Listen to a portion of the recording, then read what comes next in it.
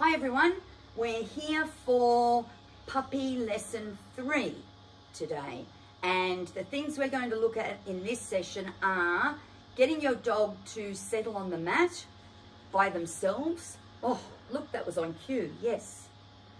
And we're going to look at things that potentially could scare your dog. We're going to look at teaching them to sit and stay, and we'll have a look at some toys and recommendations that we have around toys.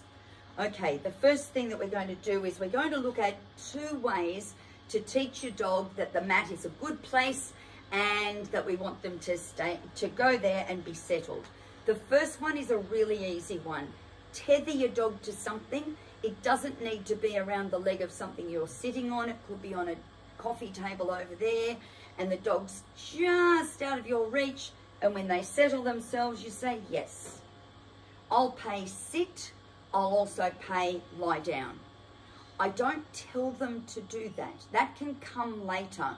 We sort of want them to discover how great it is to actually get on the mat and sit or lie down. So I love this one because people can take it easy. They don't feel like I'm saying, get out and do 10 minutes practice. You can do it in front of the television. You can do it when there are visitors coming. You can do it out the back in the open. Yes.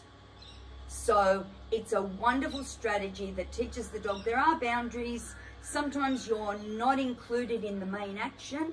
It's also a great preparation for if you're planning to have a cosmopolitan dog and take them to coffee shops or other places in public where you want them to be calm and have good social manners. So that's my first really easy one. In the next segment, we'll look at one that directs the dog to the mat and ends up giving us a cue that we can say to the dog and they will actually get onto the mat. So that one's coming up. Okay, this is the mat exercise that has a bit more structure. What we're going to do is to get the dog to still want to go to that mat, but we want them to do it on their own. He's on the mat now, so I'm going to say yes, and I'm going to throw it on the mat. So I'm not going to give it out of my hand because it takes his focus off the mat. I'm going to go yes. Now I'm going to call him away momentarily. Reggie, come. Reggie, come. Now I'm going to bring him back towards the mat, but I'm going to leave it totally up to him. He's on the mat, yes. Yes. And we want him to think that they're coming from heaven. Yes. Oops. We take him away. Reggie, come. Reggie, come. Take him back towards the mat. We wait for him to get on the mat. And we go, yes.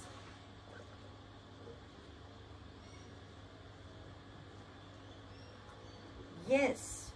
So it's all low stress. It's the puppy making the choice and discovering that the mat is where it's at. It's such a good place to go to. If he hangs around on the mat, I'll drop again. I want him to think that the mat is giving him treats. I want him to think that the best place to go is on the mat so that things will fall out of the sky. I call him away. Reggie, come. I take him back. I wait for him to put any proportion of his body on there. Yes. Yes. Oops. Okay, he missed both of those. Oh, yes. Good boy. That was in his mouth. Should have been on the mat. Yes. Okay, I call him away. Reggie, come. Reggie, come. Reggie. When you're feeling fairly confident that they're going to go onto the mat, that's the time that you start to use words to tell them what they're doing. So I'm fairly sure he's going to go on, so I come over and I say, on your mat, yes, and I drop the treat. He was already going to do it, but now I give it a name. So they're the steps that you're going to work towards to get your puppy to understand that on your mat means get on that thing. We'll do one more with him. Reggie, come. I'll name it this time when I'm pretty sure he's going on. On your mat. Yes. Drop. Drop. Drop. Yes. I usually say to people, when you're teaching the puppy, do 5 or so minutes of this, then do the one where you tether them and sit nearby as the follow-up segment, so that they well and truly get a clear understanding about how good it is to be on this mat. So good luck with that exercise. It's great when you've got that cue to give to the dog, and there's nothing wrong with securing the tether at any stage, even when they're an adult, just to say, no, it's mat time now. Okay, good luck with that. The next part of our lesson is about desensitization to the environment, and it's such an important component of a puppy's life and development. It needs to be tackled head on when the puppy is under 18 weeks of age. They are born being quite sensitive to everything around them. They leave the litter, they come into an environment that's got lawnmowers and hair dryers and people who look weird and people who smell weird and things that go ping and pong and all sorts of weird things. So we need to desensitize them, and the easiest thing to use for desensitization is food. Now there's a difference between desensitization and exposure. If you go around introducing your puppy to everything at full volume, you're likely to push them over a coping threshold anyway. So I'll show you with this foot pump. Okay, so what we need to do is to let him know that it's okay. I might even give him a treat just for investigating it. Then I might let it make a little sound and give him a treat. And then I might make a bigger sound. Yes. And then I might make a bigger couple of sounds. Yes. More sounds. Yes. But I want him to grow up to be a puppy who goes, you know what? When new, unexpected stuff happens to me in my world, I don't panic. So there would be millions of items and sounds and interactions in a dog's total life. We can't do them all, but we will do as many as we can. I've got a tiny selection here.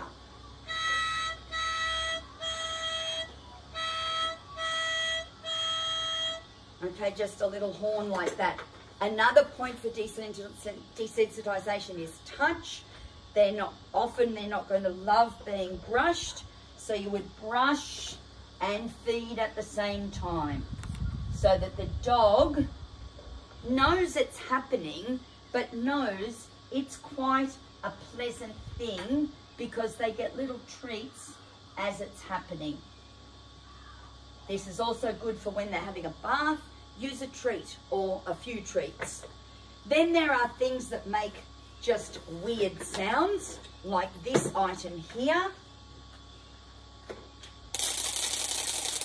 I don't want to scare him. I could just drop them on the ground so that while he's fossicking, he hears that sound.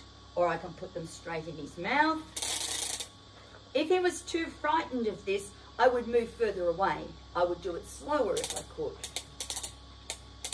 You want the dog not to be overexposed. Overexposed would be terrible because then you'd be undoing a phobia, really.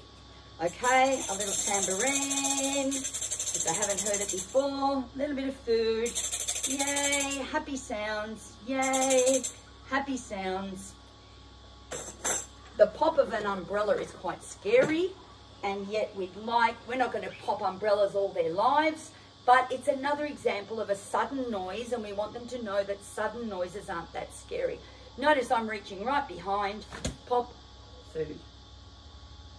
Okay, not in their faces, not to make them jump big, pop, food. So yes, he gave a little flinch, but then was quite happy to take the food. You know when your dog is not coping, and that will be when they can't take the food. they've had the stimulus, but they're then too wary to take food. So be cautious of that. It's very important to get them used to being handled, as you did in your second lesson. Find it. Find it. Good boy. Notice how I can use find it to just reconnect with him, bring him to where I want him to be. Okay, this is a little Fisher-Price syringe, but even practicing things like grabbing the back of his neck, because that's where the vet is going to use the syringe, go through the motions, give him some food. Yes. Just pretend. Yes. Any sort of handling that's going to be unusual to him, try to do it at home so he gets used to it. I've even got my Fisher-Price stethoscope. There's nothing wrong with actually going through the motions of going to him like this, looking a bit weird. Give him a treat afterwards. Okay, if you change appearance, and nobody's to laugh at this, but if you change appearance and look like somebody else, that can be a bit scary. So, hello, yes. Weird person, hello, yes. Getting to look at me, hello, yes. Different voices. Okay, changing it up whenever you can. Environmental noises like vacuum cleaners, whippersnippers, lawn mowers, hair dryers. Now what I've got here is a hair dryer, and I've got the sound of a hair dryer that I'm going to play, but he's going to see the hair dryer. You could do it just by sight first of all. Look at that. Yes. Show him this weird thing. Dogs can also be scared of weird shapes. Yes. Okay, then I could put the sound on as well. Yes. Yes. Yes. Yes. Which gets him used to it. Okay, sudden sounds like this. When it's big and invasive, you know, aim it away. I'll just get a treat in my hand, right, ready. And a bit of food. If they won't take the food, you were too close. If they want to eat the streamers, pick them up quickly. Reggie, come. Reggie, come. Find it. Yes, good boy.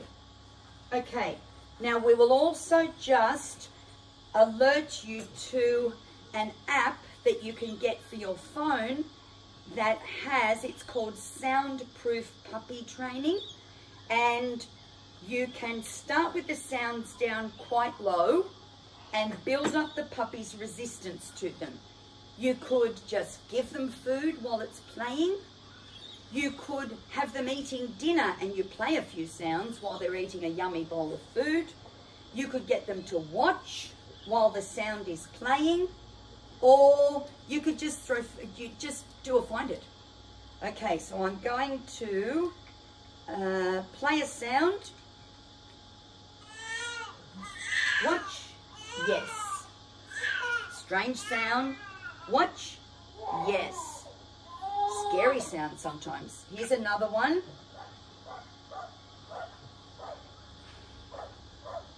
Watch. Yes. So strange sound, but comfortable and secure that he's being handled in this way.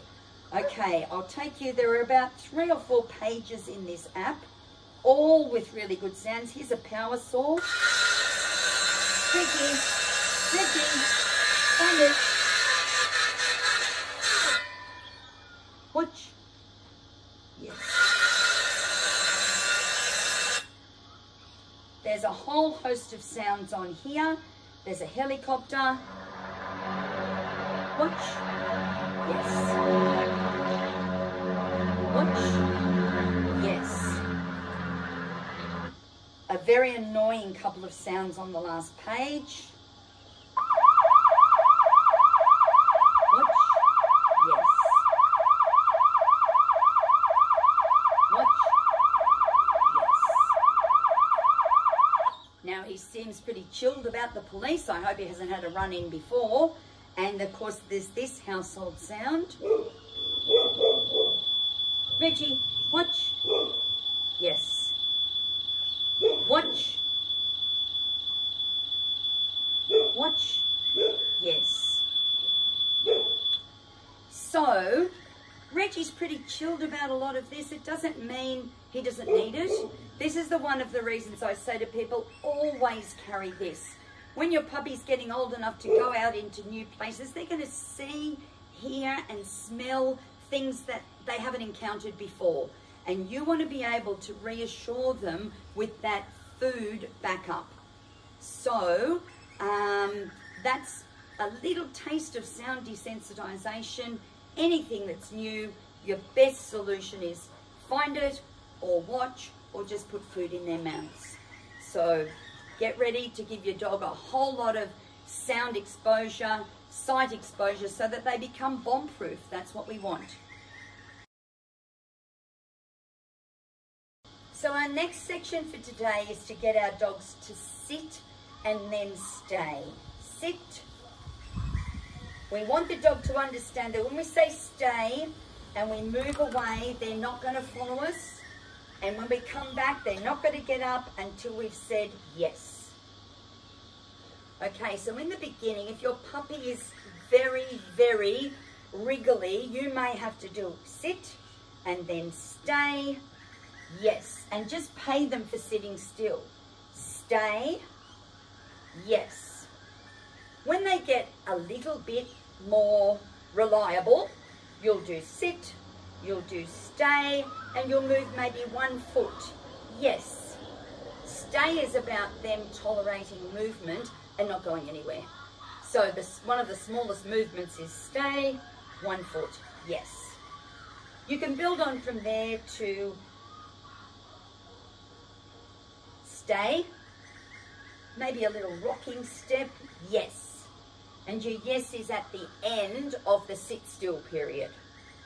Stay, step back, wait momentarily, return, yes, and pay. You'll notice that this hand, I don't have any food in this. If I've got food in this and I'm telling the dog to stay, they're going to want to follow my food hand. So you'll notice I'm putting the food across into my other hand.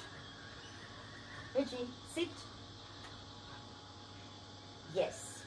Stay. I go back. I come forward. I say yes. And I pay.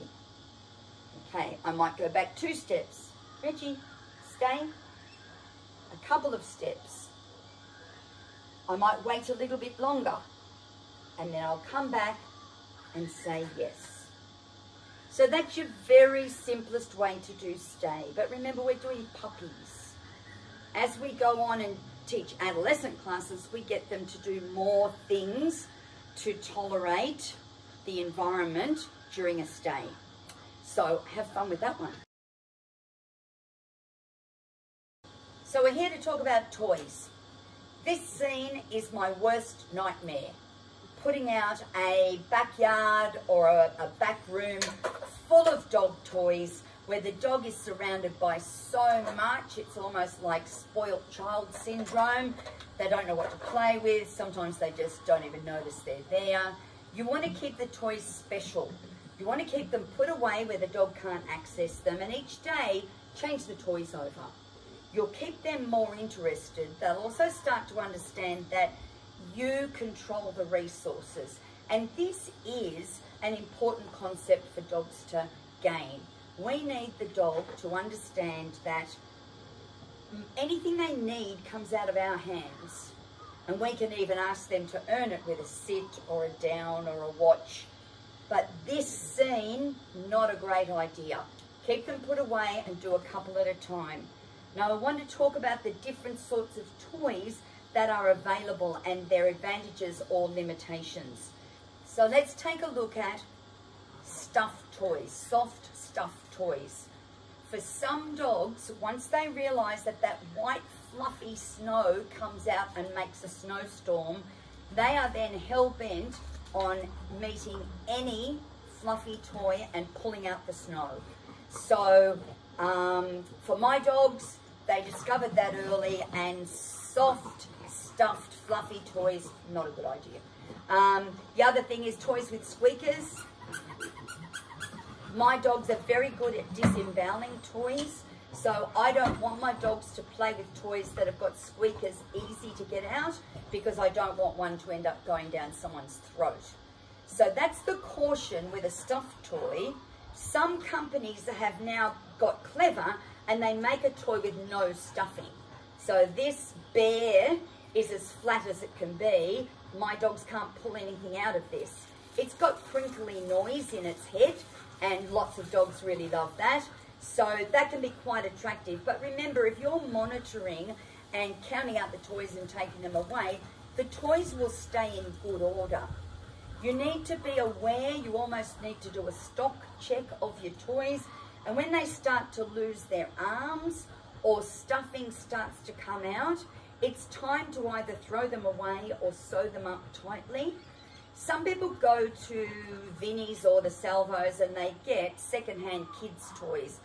A big caution there, because the toys weren't made for dogs' teeth, and you don't want stuff coming out of the toys and being ingested by your dog, because things like stuffing in soft toys doesn't show up in an x-ray. So I've known more than one story of a dog needing to be opened up to get out the blockage in there from toys that have been handled wrongly. So there are some tough toys on the market. So this particular one, which I think is by Outward Hound, it's a squeaky toy, very attractive for dogs to come and play with. No stuffing and no squeakers. I don't understand what the mechanics are, but there are quite firm sections in here. I've got two dogs that are really rough on the mouth, and they still have not caused any harm to this one. Okay, other toys that are good are toys that are hard. This one is from a company called Westpaw. Very spongy but chewy. My dogs, there aren't even teeth marks in this.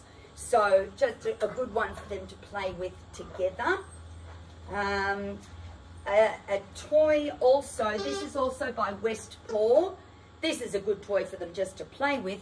But this one also has a gap in there, and you can get quite creative and put a wet food in there and freeze it.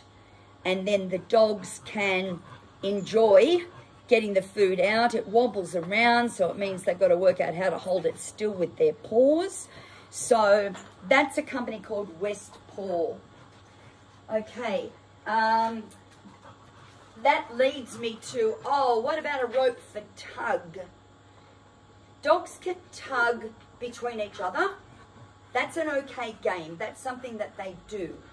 You could tie this to some sort of a bungee arrangement that your dog could enjoy the pull motion, but not against a human. We advise that if you're going to play tug with the dog, you actually teach the dog a word that means they can have it now. So if I've got a dog in front of me, I've taught them that they can't take it, even though it's very tempting, until I say a word like yours. That means they can start, tug, tug, tug, tug, tug, tug, tug, but I've taught them a word that means stop right now, and it could be mine. So in the middle of the tug, I go, mine, dog needs to let go. Dog needs to also understand that their teeth must not come up onto your hands. If they come onto your hands, the game is over. It actually has nothing to do with whether or not you win the game or the dog wins the game. It's got to do with you starting and finishing the game, okay? And then it won't end in tears, yours or the dog's. Okay, toys like this are tempting for tug with the dog, but not a good idea unless you've taught the rules. There's crinkly paper in here.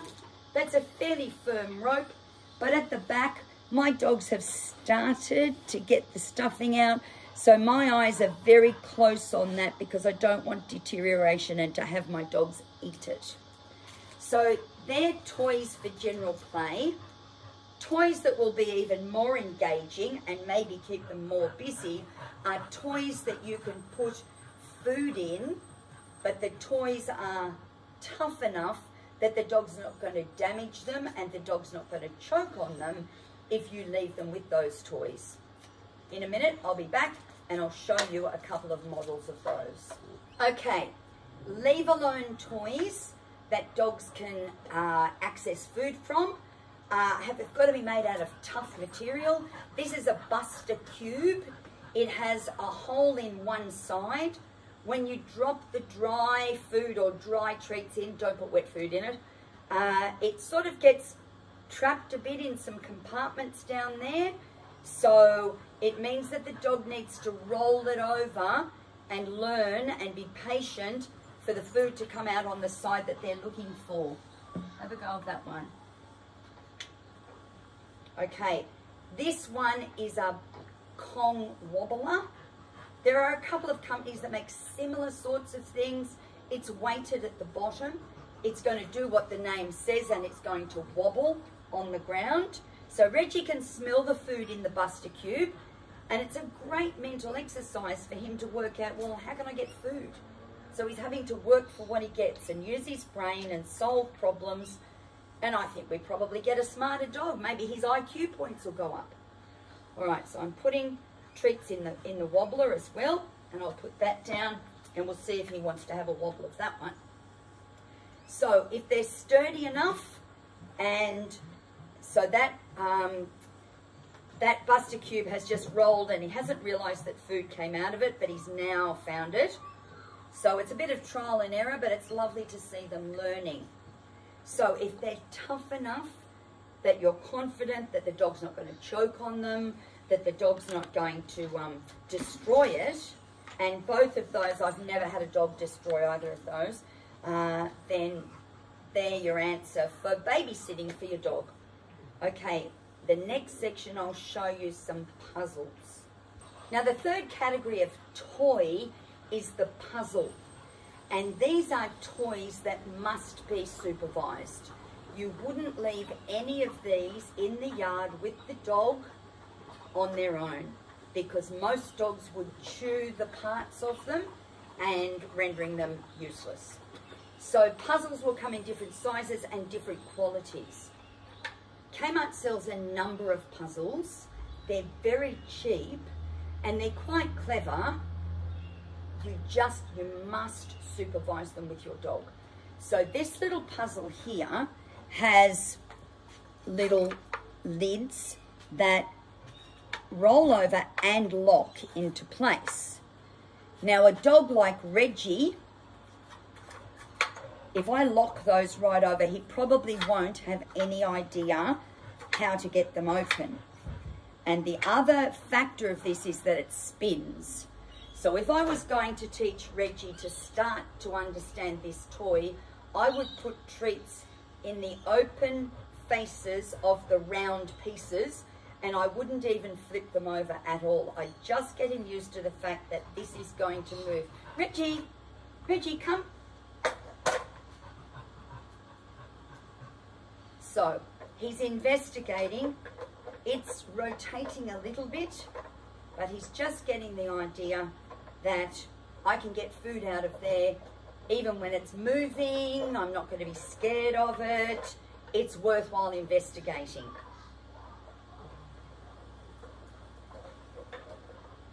So to take him to the next stage, I would put food in these little cups and I would tilt them over, but I wouldn't click them closed. So I would just do a little light flip over.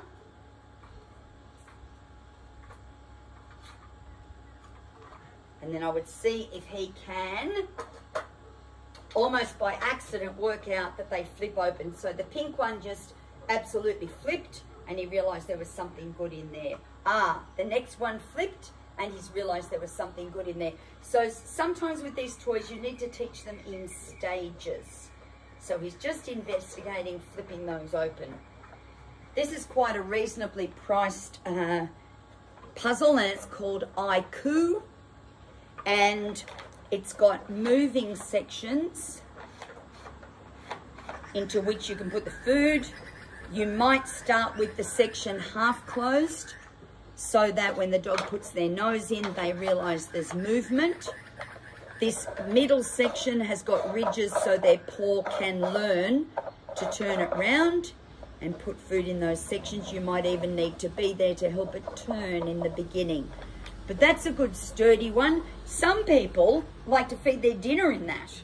So the dog's got to do that little bit more thinking and working to get the food out of their toy. So then there are more expensive and harder puzzles than the two you've just seen. This little one here is a new one of mine, and it's got 3 different things that happen on it. You put treats in here and the dog needs to slide the section over to get it out. You put food in here and the dog has to move the lever to get it open. I'll just turn it that way, move the lever. And I forgot the 2 pieces for here.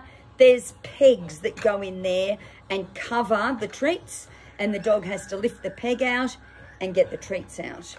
You would teach this sort of puzzle in sections. You would teach just this one and not even engage them on the others.